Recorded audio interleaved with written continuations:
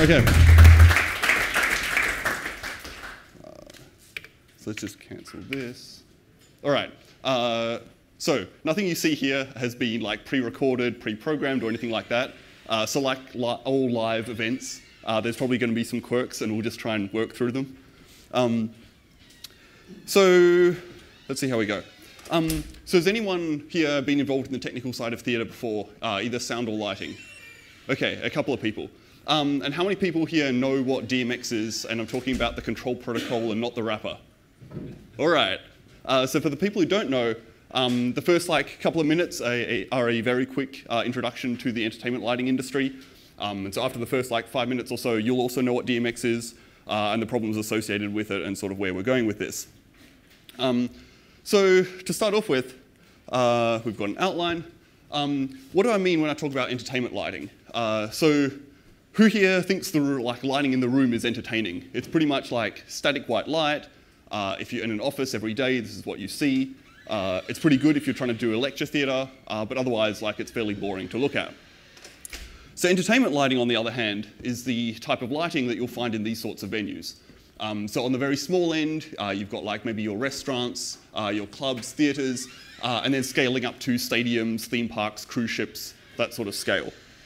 The lights are normally very dynamic, so they're turning on and off, they're changing colour, they're changing pattern, they're moving around at the same time. So it's much more interesting and visually appealing to look at. Of course, because of this, it requires a control system. So to dive into the history a bit, if we go back to the 1800s, typically the only venues at the time were theatres, and you had things like candle, oil lamps, lime lights, and gas lamps. So the device up the top here is an oil lamp. You flip the little thing up, you pour your oil in, light the wick in there, and it gives you a little bit of light. And typically you put these down the front of the stage in the theatre, and then you have someone to top up the oil and blow them out when the scene changes. The device over here is more interesting. It's a lime light. So the two spouts you see here are where you connect your oxygen and hydrogen lines. And then you have an operator that stands behind here that makes sure the gas mixture's okay. And over the flame inside, you put quicklime or calcium oxide. Quicklime has a very high melting point, and so when you bring it up to a high temperature, it produces a very bright white light. So you've got your operator standing behind here. They're fairly difficult to operate. You've got to get your mixtures just right. If you go too fast, you use all your quicklime. If you go too slow, you probably burn your flame out, and then the person on stage plunges into darkness. The sort of common thing amongst all of these is they all require people standing very close by to operate. And so there's not much you can do from a control system point of view, maybe besides pulling the gas lines at the end of the show. So that sort of continued through the 1800s and the early part of the 20th century. And then things really started changing when electricity started being used more. And so you can see systems here from the 60s. Over on the left here, we have a 60-channel control desk, and on the right here, we have a 20-channel dimmer. To give you an idea, this is about the size of a full-size rack in a data center. So it's taller than a human, and probably this wide or so. And you've got an operator there. Each one of these is a channel. So by moving this up and down, the operator controls the intensity of a single light. So 60 channels, 60 lights, connected to a 20-channel dimmer. So you have 3 of those stacked up down the back of the theatre somewhere. And that's how the first sort of remote control lighting was done. Now the problem with this system is that it's all analog control. So typically the control signal is 0 to 10 volts. So you have massive thick cables, even for a relatively few number of channels, running from the back of the theatre down the front. Some of the very earlier desks were actually live control, and you can imagine the sort of problems associated with that because you're switching very high voltages.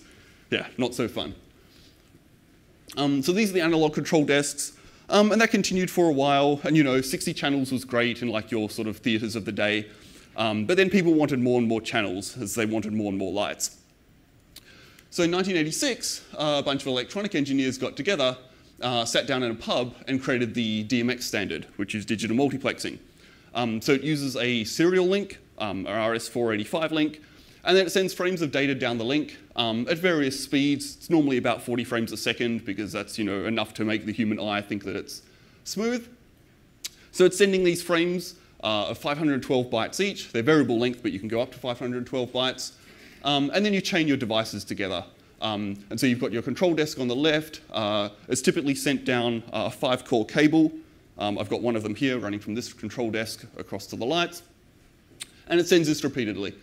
And the encoding is pretty simple as well. You've just got a break, which triggers the start of the frame. You've got a start code, which is a single byte that basically says, 0 is actual DMX data. And then you've got a repeated series of bytes. So to go through an example, we've got a control desk here, a very simple 4-channel dimmer on the right here, and then 4 colored lights up the top there. So if we go left to right, the blue light would be channel 1, red light would be channel 2, yellow and green, and so on. So if our control operator wants to set blue at 50% and red at 40%, the desk here would send a frame with a start code of 0, with a hex data of 7F and then 66. The dimmer would look at this frame, take the first 4 bytes of it, and then change its outputs appropriately, and those would control the colored lights. Now, the important bit here is that these devices, on the end of these chains, have start addresses. They're normally set by little dip switches. Some of the new modern devices have like an LCD panel or something on them. And that tells the device the first channel of data that it should listen to. So in our example here, the start address is 1 because we wanted to listen from the first byte in the frame. But say we had like a bunch of these, the first one would have a start address of 1, the second one would have a start address of 5, and so on. So you can chain devices together like that. So that worked well, because when DMX was created, everyone thought that no one would have more than 512 channels. But lighting designers kept on, wanting more things, and technology kept on marching forward. And so this is what we have today. This is a sort of mid-range automated light. It's called a Max 700. You can see all the attributes here that we can vary on the light. So we can move it around. We can do color mixing. So CMY is your cyan, magenta, yellow. So you can create any color you want, really. You've got strobes, animation wheels if you want to do like wave effects or flames, those type of things. Iris, zoom, focus, prism. And like I said, this is a sort of mid-range one. So this one here takes 31 DMX channels to control. Some of the more high-end lights right out there now take over 170. I think the most I've seen is about 210 or so. So now we've gone sort of from the analog world where you had to run 1 conductor per light to the digital world. And now we're sort of back into the same problem where you may get a couple of these per DMX universe. Otherwise, you're back to running cables per light. So to give you a demo of how this maps, so I have 2 of the automated fixtures here. This one is a Mac 101, this one is a Mac 250. They're sort of the cousins to the one that I had on screen there. So what we can do is, on the control desk, we can start toggling channels. So shutter strobe is the first channel, which I've got set so the light actually comes on. So we can bring up the dimmer, and now we're controlling it. Whoa, let's get rid of that. All right. So now we've got a dimmer. Now we can select our color. Simon? Yep. Is there any concern about people with epilepsy? They shouldn't be flashing. Yeah. Is everyone okay? Or I'm not going to try and flash them. That's not the plan. And now we have an interesting case of why this is not working correctly. Anyway, let's take that down.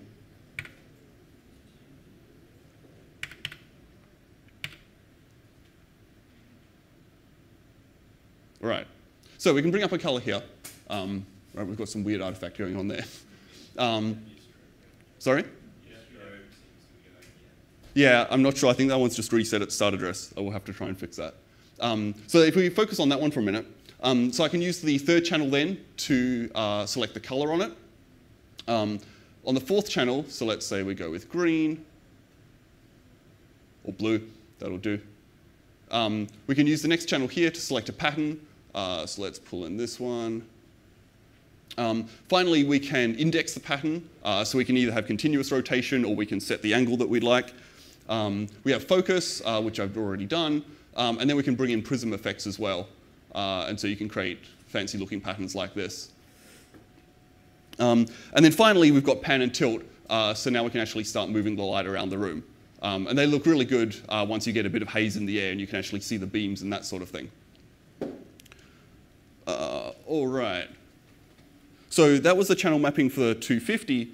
For the 101, which seems to be having problems right now, let's take all of that off.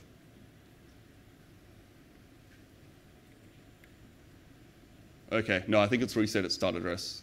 Oh, there we go. Now it's going to reset itself. All right, so that one's having problems. That's all part of the live demo.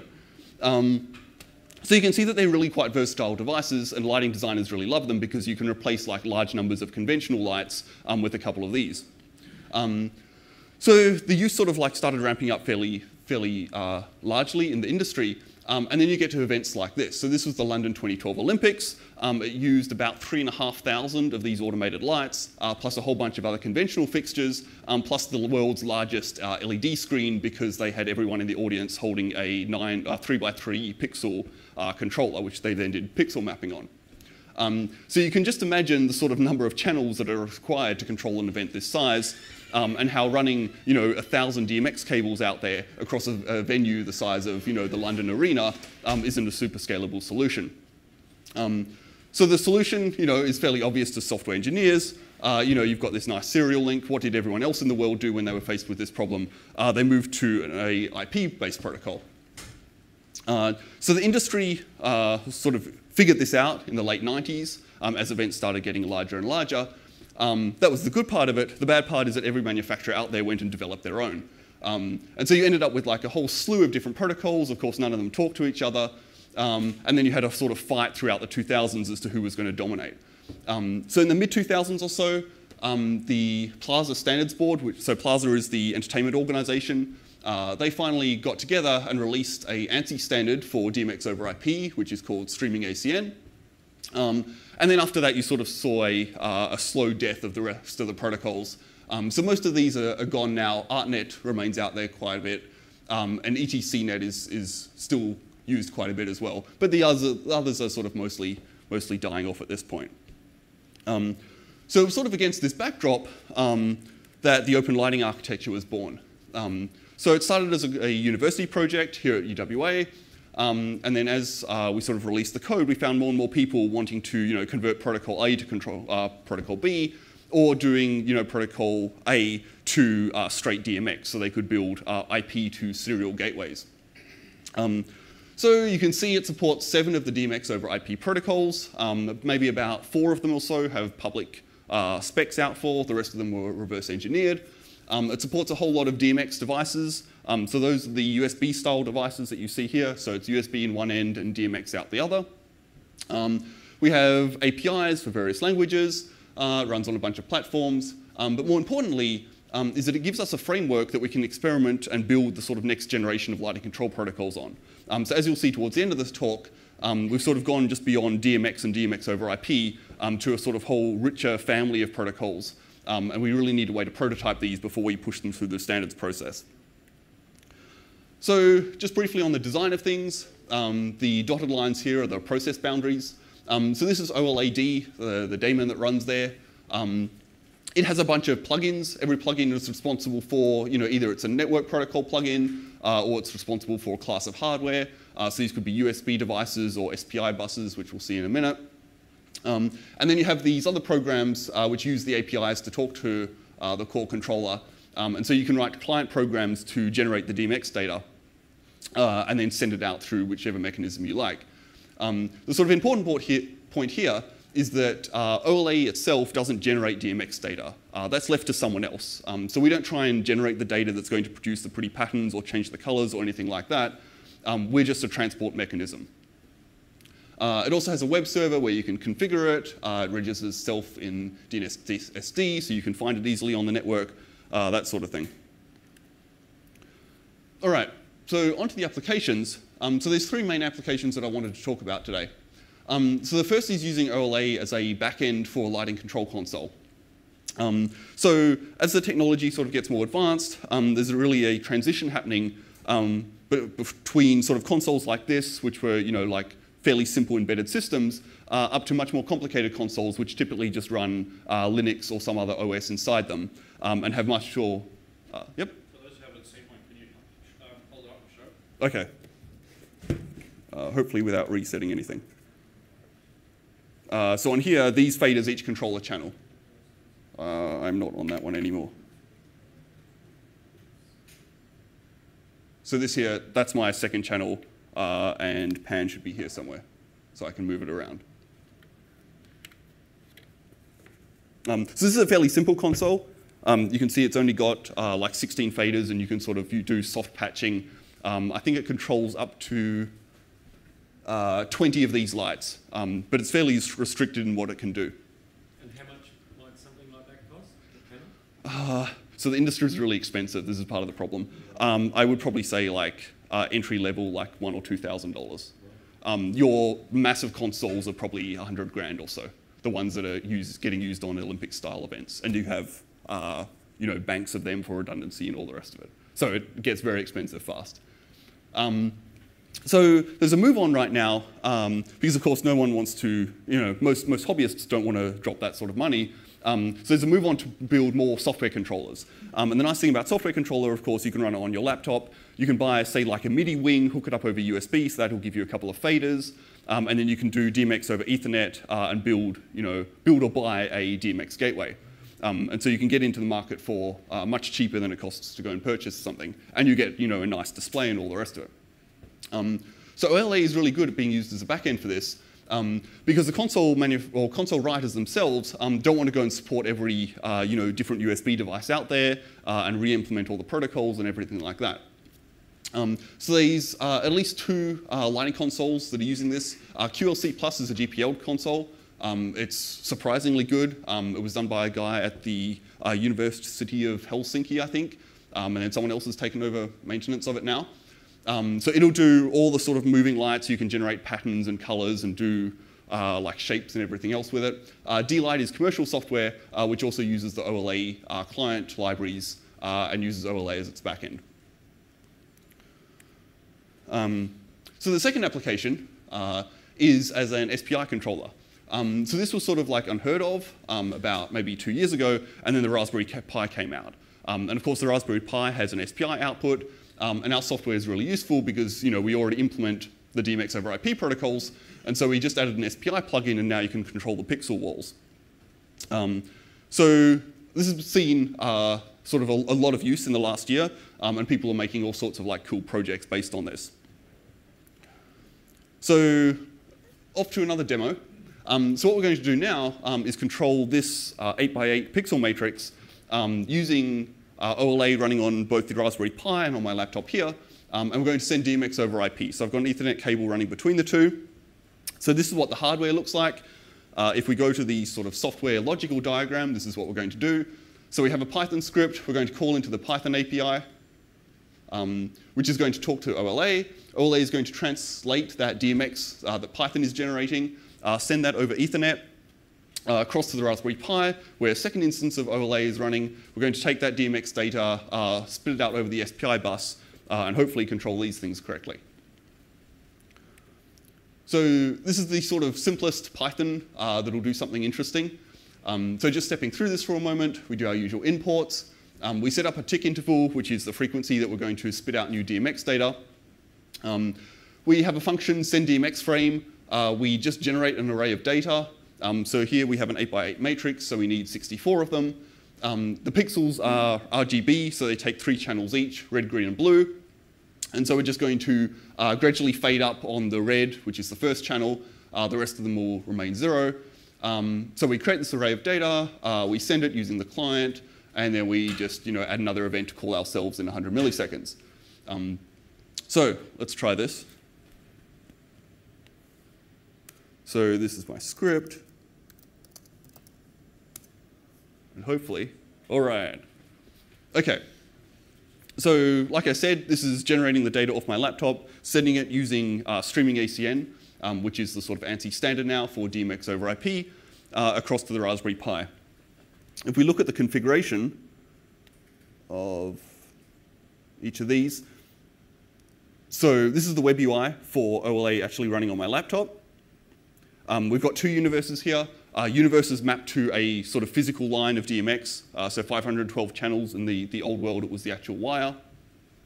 If we go and inspect this universe, you can see that we have no input ports because we're getting the data straight from the client itself. And we're sending the DMX data out over streaming ACN. If we look at the other one running on the Pi,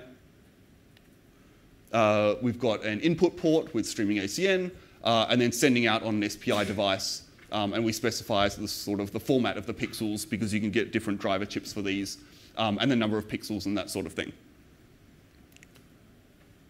And just to convince you that you can actually control all of them, this is the game of life running on an 8x8 matrix.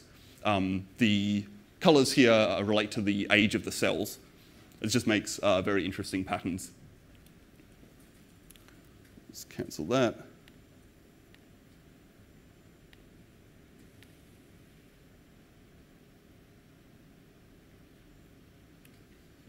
Okay, so the third application that I wanted to talk about was using DMX as a gateway. Oh, sorry, using OLA as a gateway. And so, as I said, as more people move to the software-based controllers, there's this real need for like very low-cost DMX gateway solutions in the industry. So all the manufacturers that built their own or designed their own protocols came out with their own gateways. They typically charge like about $1,000 and up for a device that's reading like very simple UDP packets off Ethernet and then spitting them out the serial port. So you can do this with Raspberry Pis and BeagleBone Blacks and everything else. So you can run OLA in this mode, plug in a USB dongle like I have here. This is sort of at the high end of the market. These sell for about $500 each. At the very low end, you can pick up USB DMX dongles for about $50 from companies in both Australia and New Zealand. So a lot of people, that don't want to pay the $1,000 are building their own using these systems. And there's a couple of people which are sort of like looking at doing this commercially because they can get the cost down. And so this is what it looks like, sort of in the hardware point of view. You have a control console that spits out DMX over Ethernet. This one doesn't because it's sort of a lower end, cheaper version, but the newer ones do. And then you can hook that up to a Raspberry Pi, feed it through a USB DMX device, and then into your devices. And I was going to try and control one. All right, let's see if this is actually going to work.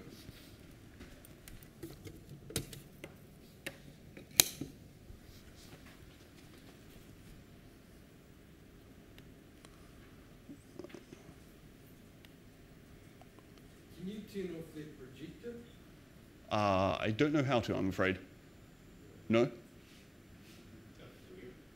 Oh, thanks. It's been taking a break every once in a while. Okay. So if we go here, let's see if this is going to work for me. Nope, apparently not. Sorry, I think that light is having difficulty. Try turning off the light. I could. Okay, so onto the sort of applications and where it's used. So popular installations, a lot of sort of artists decide to use it. Something about, like artists probably don't have a lot of funding. They tend to go for like very cheap open source solutions. So this is an art gallery in Kansas City. There's a wall with all these panels. I'm not quite sure like what the artist was going for, but the sort of LEDs dance behind and produce pretty patterns. This is on a building in Germany, again, like SPI using to control pixel strings, and it does like fancy lighting and all the rest of it. And it's also controlled by OLA with a Raspberry Pi sitting behind it. Onto the sort of larger ones, this is a dome, which is probably about, I don't know, maybe 25 feet tall or so. Along all of the edges here, they have LED strips, and so they do really fancy patterns and project across the dome and that sort of thing. That is at the Oregon Fair up in the US. And then finally, this is a club in Italy, which is using OLA to do the pixel mapping across these LED screens on stage. So those are the four instances that I could come up with quickly. So we've sort of seen how we can use OLA to generate data and then control lights. The other interesting part of this is actually receiving DMX data and using that to trigger interesting things on stage. So as part of the framework, we have this program called OLA DMX trigger, and you can define a config file, and then based on the DMX values it receives, it goes and execs other programs. So you can do this. You can use this to do all sorts of fancy things, like toggle presentations and just general GPIO pins on the Pi to do like solenoids or relays or that sort of thing. And so this is an example here of using DMX to set the volume playback on a Raspberry Pi or another computer or something like that. So these USB devices that I have here, many of them can be put into DMX receive mode. And so you can plug them in just like any other DMX device in a network, in a daisy chain, and use that to receive DMX and then toggle all sorts of cool behavior based on that. So onto the new style of things. So I've talked about DMX. The big problem with DMX is that it's unidirectional. So the controller just sits there, spitting out data every 40 frames per second, and doesn't really get any feedback as to whether the things that it's sending to even exist, right? If someone went and unplugged all of the lights, the controller wouldn't know that at all. RDM adds bidirectional control to the RS-485 line. So what the consoles can do now is query the devices out there and say, tell me about yourself, tell me what your fan speeds are, your temperature settings, how long your bulb's been on, because bulb life is an issue in this. And then the big thing, the sort of killer feature for the industry, is that you can set the DMX start address remotely. So if you imagine that you have 20 or 30 of these, and you connect them to the trussing, and that you fly the trussing up in the air, and then someone on the ground has forgotten to set the start address using the little dip switches on one of those lights, it means that you have to get the guy out with the ladder, or you have to pull the whole truss down, and by that time, the band's probably on stage trying to do their sound check, and it's just chaotic. So what you can do is with the newer controllers, you can actually say, identify the device, and then you can find the one you're after and set the start address.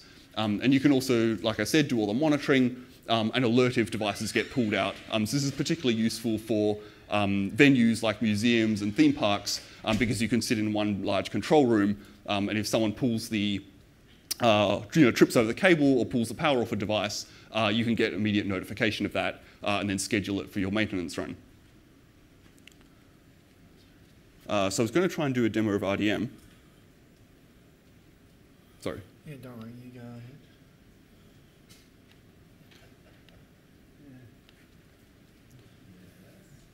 All right, so on Universe 2 here, this is the one that's connected to this USB device. Like I said, this one's a bit more expensive. One of the big reasons why is because it does RDM. And so this device here, the Mac 101, is one of the newer fixtures, and so it supports RDM. So we can go to the RDM tab here. We can see that we've discovered this device. And now what we can do is, say I'm sitting in the back in the control room. I don't know which one of the 30 lights this is. I can throw it into identify mode, and it will move up and visually identify itself. And now that I've got it doing that, I can go and configure the start address. I can change the personality. So this is sort of a way of changing how the device responds. And often it changes how many channels it takes. And I can do other things like change the way it moves, get information about it, what firmware it's running, that sort of thing. So RDM, really the manufacturers are free to implement sort of as much of the standard as they want. There's just a series of messages, very few of them are required, and then they can sort of differentiate themselves based on how many of these new messages that they implement. So let's get back here.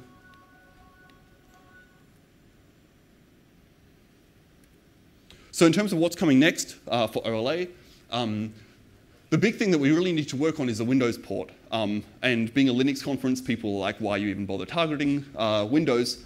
It's actually really important for us because a lot of the console manufacturers won't move to our software until they can do it on all platforms. And so a lot of the console manufacturers are sitting there saying, we'd love to use your stuff, but right now we can only use it on, Linux and Mac. And because of that, we're not willing to throw away our entire framework. So this has sort of been a high priority for us for the last year or so. We're lacking decent Windows programmers, so it hasn't really moved much. Android is another one that we've been trying to target for the last 6 months or so. It's mostly there. We just need to clean up a couple of things. We need to build a proper RESTful API. So right now there is a JSON API. It's not RESTful in the sort of strict sense of the word. So we're planning on standardizing that and publishing the API and everything else for it. Then in terms of more complex things, we have this sort of plan to do what's called Patcher v2. So right now in OLA, you can really only connect input ports to output ports, and that just sort of maps the DMX universe straight through between the two of them. Patcher v2 would allow us to insert filters in between that, and so you can start munging the DMX values and do all sorts of fancy things. So you could say, you know, I want to cap this particular range of channels to 50% because I don't want all these lights going up all the time. I want to offset and shift these channels. I want to, you know, trigger this one channel based on the value of another, or things like that. So it'll be a much more flexible system, but of course we need to design that and work through. There's one commercial manufacturer out there that does something like this. So there is a bit of a demand from the industry. So we're going to try and produce a open source version of that. And then finally, there's this thing called RDMnet. So just like we have DMX over IP with streaming ACN, the next logical step is to do RDM over IP, which is what RDM is. But the big sort of problem here, or reason why it's taking so long, is because we really want to solve the multi-controller problem. So you can imagine in very large venues, you have someone down the front of the theatre with their console trying to, like, you know, focus the lights, and then you've got someone else up in the back of the theatre, and maybe you've got like a couple of wall panels. And we're trying to work around the sort of normal like control authority and mediation side of things to make sure that those views presented to the users are in sync, and, you know, we don't have users fighting for things. Whoa. And yes, we've done GSOC, which is the Google Summer of Code, for the last 2 years. We'll probably be looking for students again in 2014.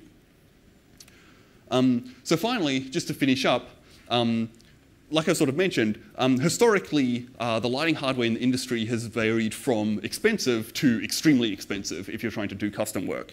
So you can buy these sort of things. If you're trying to do something like, you know, the chandelier that flies in over Phantom of the Opera, you can just start adding zeros to it, basically, right? And like Charlie and the Chocolate Factory, that sort of thing. So a lot of this now is moving towards, you know, very low cost embedded Linux platforms, often running OLA because it's so sort of customizable and we give people the ability to do whatever they want with it. And just to show you how far we've come in the last couple of years, this is a product called the Mini-Me, made by Roby, which is sort of a competitor to the company that makes these. And, you know, the difference between, I guess, this one and here, they're both about the same size. But this one's really cool because it's not just a moving light, it's actually got a mini projector in it. So you can project, I think it's Super VGA video, and you plug your video input in, and then you can move that video around the room and do like proper keystoning and everything else. This has just come out in the last like 6 months or so, and the really cool bit is that if you read closely on the specs, they actually advertise that they're building it on a Raspberry Pi running Linux. All right, so that's kind of it. There's more information there. We're on IRC if you want to chat to people. We also are happy to help out lighting designers or just generally people in the industry. We get people jumping in there all the time just asking general like DMX over Ethernet or RDM questions. And there's code for the get demos pushed up onto GitHub. All right, any questions? Sure. Oh, okay. Sorry? I'll just repeat them, sorry. Yeah. Just wondering how you change the address on a device that you don't know the address of to start with. So you can't remotely. Okay. Well, so when you just said it discovers the device, then you can set its address. Mm-hmm. Oh, so if we cut back to here. Read the question. Oh, sorry. So the question was, how do you change the address, the DMX start address, on a device that you don't know the address of in the first place? And so the answer is that all the fixtures come with a unique identifier. So that's what you can see over in this bit here. So it's typically a manufacturer code. Yeah, so it's very similar to a MAC address. And so when you do the discovery process, you'll enumerate all the unique identifiers on the line. Yep. Do you know any manufacturers that explored controlling through the power line? Not professionally, I don't think. No. So the question was, do any manufacturers control this style of lighting through power lines? Not that I know of. Typically, they want to isolate their networks from everyone else in the venue. There's even sort of big fights about getting on the same Ethernet networks as you know, sound and venue management and all the rest of it. There's quite a few manufacturers, well, quite a few, I guess probably 3 in the industry, which are doing wireless DMX now. And that sort of has its own set of challenges. Yep? What does this mean for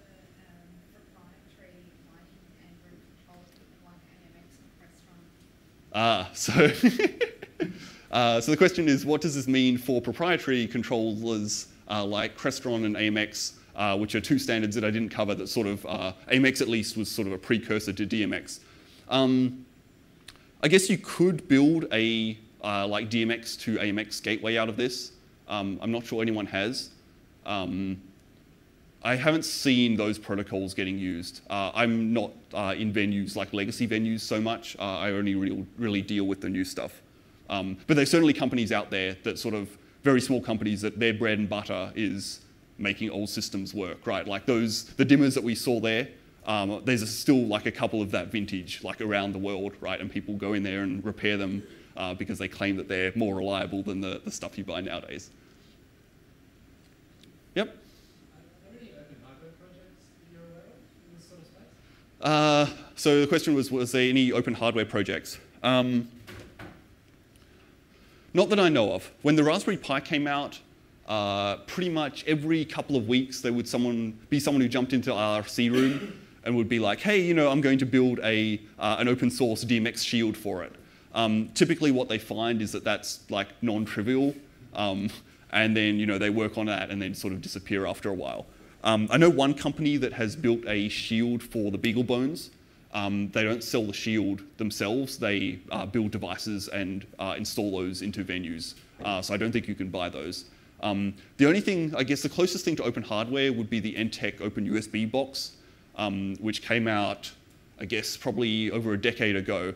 It's a very, very simple USB to DMX using a FTDI converter chip. The problem with the device is that it doesn't do any of the timing on board, so it relies on the host PC to get the timing right.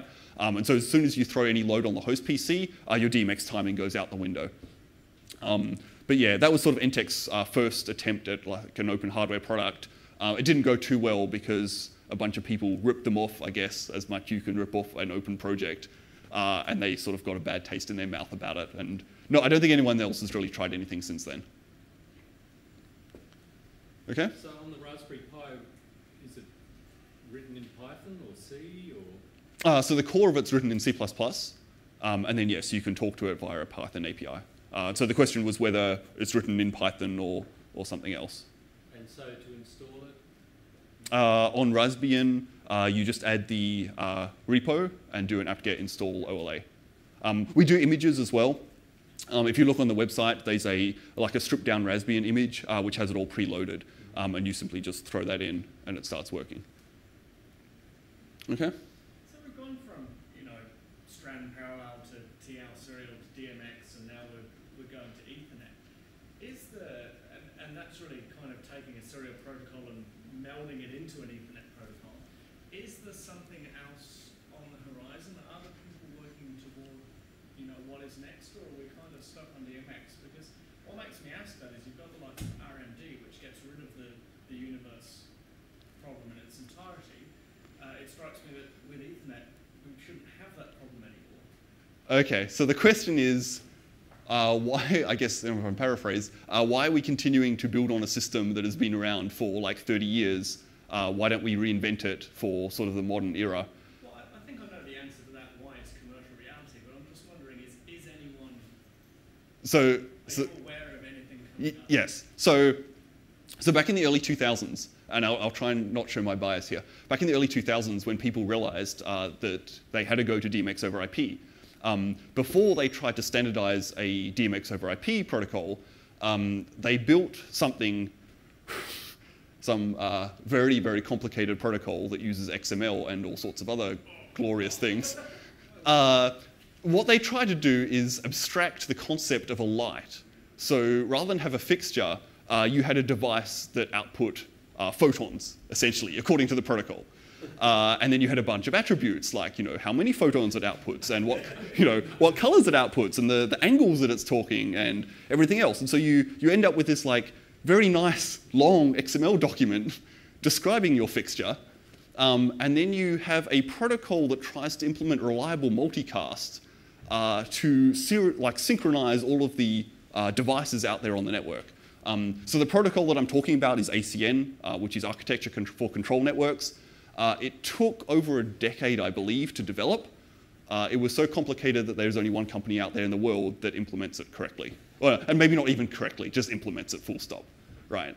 And so there's this ongoing discussion, well, heated discussion between the sort of the DMX RDM guys and the ACN guys. Some of that's coming through in RDMnet because there's sort of a pull towards like, hey, you know, well, this is sort of solved with ACN. Why don't we just move RDMnet in that direction? And all of this sort of like actual programmers who like things to work are just like, no, we just want to keep things simple. So yes, there is the protocol out there that will allow you to do this. No, it's not very widely used within the industry. And I don't really see that changing. Yep. I've actually built a small lighting controller that runs one of those RGB LED strips off an Arduino with an Ethernet shield. It's got a very simple protocol at the moment where you just chuck a 3-byte UDP packet at a certain port on the IP address. How would I best integrate it with a system like this? So the question was asking about a bit of software developed for the Arduinos, which drives SPI based on... Not SPI. Oh, sorry, not SPI? Analog strips. Okay. 3 transistors. Okay. But it will support strips eventually. All right. I guess, but the important bit is that you control it using UDP packets. So certainly you could write a plugin to do that, right? That you could spit out the UDP packets. There's actually a project that sort of comes under the Open Lighting umbrella, which is the Arduino RGB mixer, which is, yes, a USB device to an Arduino that does PWM to control like 6 channels of LEDs. So there's a plugin for that. So you could go either via USB or you could just write a plugin that spits out UDP packets for it. The other thing is I'm looking to write a bitbank driver for the Pi to actually control WS2812, so you can use the much more common non-SPI kind of LED strips where they're individually controllable. Yep. If you would like to contribute that would be fantastic. So one of the problems that we have with the Pi is that you can't control, you know, very, very large numbers of pixels just because of the time it takes to get all that data out on the line. Okay? Yeah, just to, I guess, make an extra comment for that, something I've been looking at previously for my own personal use was building a ArtNet to DMX 512 converter out of an Arduino. So and you correct me if I'm wrong, but based on what I'm seeing here, this would be able to provide the translation to the ArtNet. You could put the ArtNet receiver on the Arduino. This would then be able to detect it, and then you could use that to control your lighting strip. Would that be correct? I would actually say that if you wanted to convert one to the other, you'd be better off running this software on a Pi.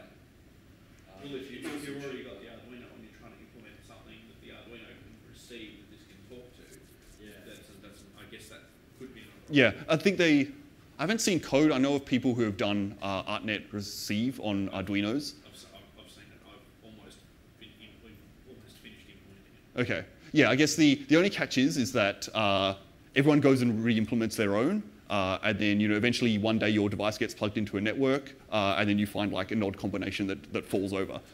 So our ArtNet stack's been around for 10 years. We've tested it with all sorts of manufacturers' equipment, and there's like various like odd occurrences. Particularly, there's 3 versions of ArtNet as they try to scale the protocol, which is just broadcast UDP in the first place. And so they tried to scale this, and there's odd situations you can arrive at where, you know, you try and switch into the sort of scaling mode. But yes, if you want something to just sort of like plug in and work that has been tested against a bunch of stuff, this is probably it rather than writing your own. Anyone else? Are we out of time? Few seconds. All right. Okay. All right. Thanks.